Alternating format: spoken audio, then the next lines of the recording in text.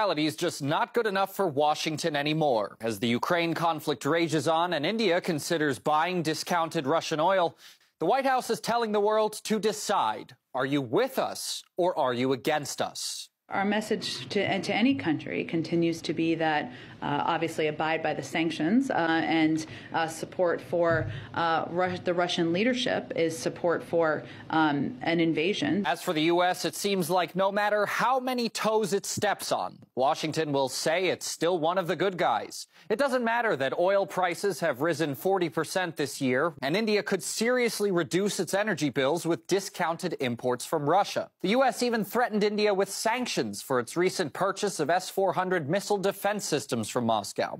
It's as if the White House thinks India, the world's largest importer of Russian weaponry, should just radically change its trade deals at the drop of a hat.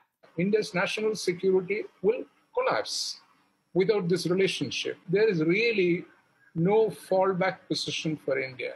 And to top it all off, Washington is offering nothing to replace what it's asking India to give up.